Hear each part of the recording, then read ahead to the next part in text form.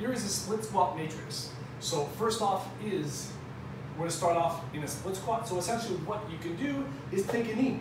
We're doing a knee directly underneath the hip and the head directly over the butt. We're gonna go straight up and straight down for the prescribed amount of reps, which likely is 5.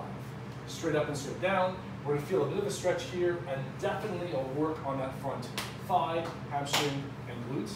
That's the first exercise, is a split squat. The second exercise is a lateral squat. So feet are just outside hip width.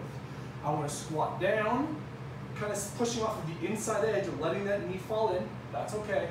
And you kind of feel a stretch in this groin, coming up to the middle, and then rinse and repeat on both sides.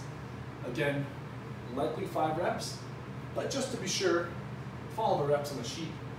Last but not least in this split squat matrix is the reaching one leg SLDL.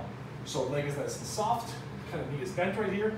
I'm trying to reach behind me with my foot, and then reach in front of me, and then stand on right back up. Nice and soft, reach behind, and reach in front of me, reach way behind, reach in front of me. You should feel the hamstring working.